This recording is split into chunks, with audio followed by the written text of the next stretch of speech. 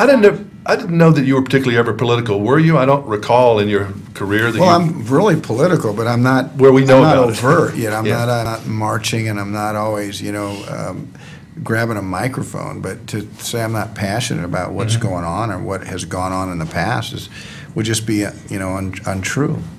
So you've been out there. We just didn't know about it.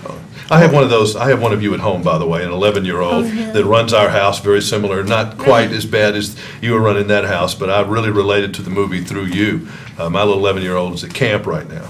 Oh, really? That sounds fun. So you're going to take her to see the movie? No, she had to go to camp yesterday, but she'll see it. I'll definitely take her to see the movie because she'll even be worse, more in charge. She is smarter than all of us. Anyway, for you, I mean, it must have been an interesting. How did you guys bond? What was your procedure before the movie started to?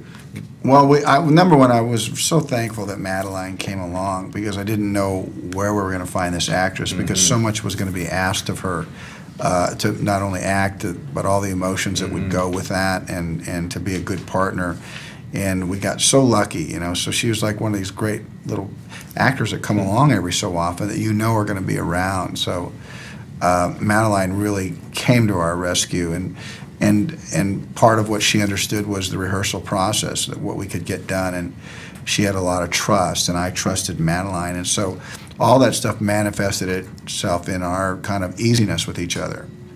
You know, movies are kind of goofy. You don't shoot them like a play where you're watching from the beginning to the end. Did you have to kind of jump into it in the middle of the stream, you know, being able to pull the covers off his bed and deal with this man that you didn't know? What do you mean, did it just happen like that? Yeah. Or? No, well, kind of, not really. I mean, I had to be told a lot to do it because I was kind of scared. I didn't want to, I was a little scared to hit him, and I was a little scared to pound on the door and wake him up. But then Kevin and the director and everybody was just like, you're not going to hurt him. And so I did it, and then it just ended up being the take, so. Oh, you were great. I mean, it didn't look like you were scared ever, even just a little bit. Thank you. You not even a little bit. And it was fun to have a smart comedy. It's a little bit of a hybrid movie, isn't it? It's got its emotional things that you like to put in movies, and it's a good story. Once you get into the middle of it, and this guy's a real moron, isn't he? Yeah. Where did you meet? How'd you find this character? Well, he's you know, he finds himself finally, but he doesn't have the ambition. He's not a PTA dad. He's not a soccer dad. He's wants to fish, and not against taking his daughter out of school to go fishing. He wants his buddy. So he's an American rascal. I mean, you played a lot, and this is called acting, you know, and this is acting here. Where did you go every day to come to work to become this guy? Was that a little bit of an issue? Yeah, I mean, he's pretty over the top. He's a pretty disheveled guy. There's a lot of physical comedy in it, but we found the truth of the emotion in it, and he manages at a certain point to, in a way, without trying to speak for all of us.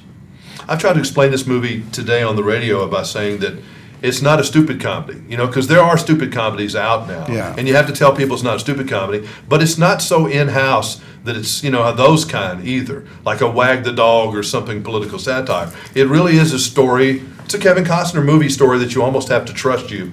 And people have trusted your choices over the years with your best work, and that just go for the ride and go. Because it is a little hard to explain, I think, in 2 sentences. Yeah, it is, and you know, we're a movie that's better than its trailer. We're more than a trailer. You know, a lot of movies are their trailer, and so you know, it's a journey. And what a cast!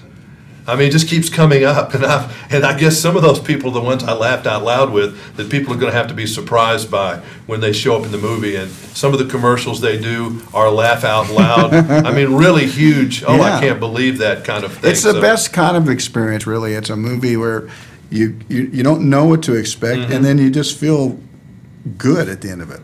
Great performances, though, and you were fantastic. He's always good, but it was neat to meet somebody that's always cool to go to a movie and find somebody you've never heard of before for the first time, and to see how good they are. I remember the first time I saw Dakota Fanning, I felt the same way, and I love her a lot, and you're definitely cut from the same cloth as that little girl, except maybe you're funnier, I don't know.